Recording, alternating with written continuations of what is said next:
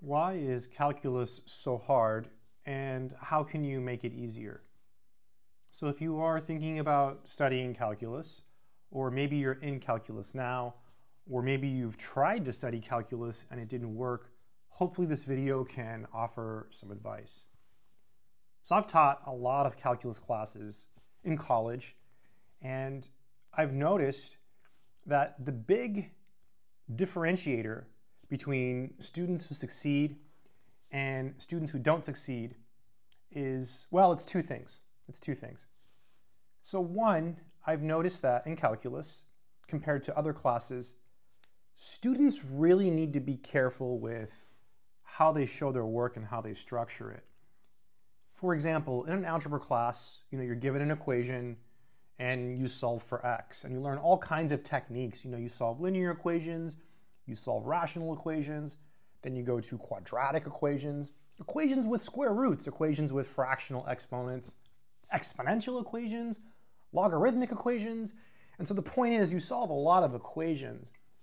And I think that a lot of times when students see a math problem, they don't really understand what the question is asking. And in algebra classes, it's kind of easy just to memorize the procedure and not really know what's going on.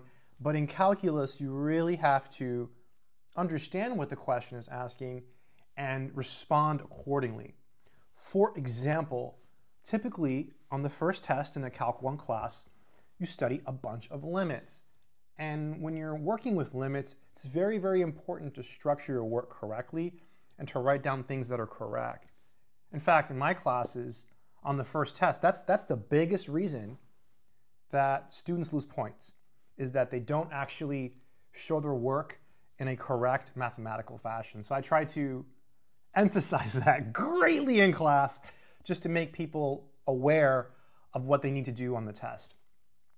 The second reason that calculus is pretty tough for people is the algebra. A lot of students have really weak algebra skills. And so that really hurts them, especially once you get to where you're finding the derivative using the definition, or when you get to derivatives, using the quotient rule and you have to simplify. And even worse when you're taking the second derivative and things get a little bit messier. So weak algebra and not showing the work correctly. So both of these things can be remedied pretty easily. As far as showing the work, I think slowing down is a good way to approach that, right? Slow down, take it step by step. Even if you know the answer, even if it seems easy, focus on showing all of the steps, writing down the limit sign, being careful whether you're using f or f prime. Just pay attention to the details, because calculus is a course where details matter a lot more than in your previous classes. Again, you spend so much time just solving equations in algebra, and then you jump into calculus and it's like this whole other field. So pay attention to the details, focus on the concepts, focus on showing work.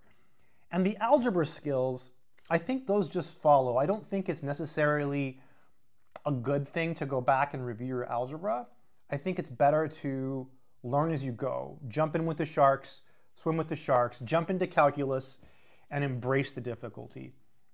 So if you're watching this video and you're taking calculus, don't worry. I honestly think that taking a course like Trig is harder for students than taking a course like calculus, because it's not that bad. The concepts are really beautiful once you understand them. The algebra is tough, yes, but once you get it, you get it. And it's really not that bad. It really isn't. So those are my thoughts on calculus. What do you think? What do you think makes calculus so hard? Leave a comment in the comment section below. Also, before I forget, I'll mention this quickly. If you want to learn calculus, I have courses. They're on Udemy. Check them out. Use the links from the description of this video or from my website, mathsorcerer.com or freemathbits.com. And really quickly, I have a bunch of math books.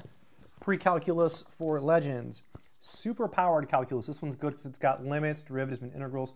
But all my books are super easy, so if you already know math, don't get them. These are for beginners. Calculus Alpha, this is just on limits. This will help you on that first test. Calculus Beta, this one's pretty good. This one's thicker. This one has a lot of derivatives. Then we've got two super easy college algebra books. And then my best book is not a math book. It's one that can change your life. It's called Real Superpowers That Will Change Your Life.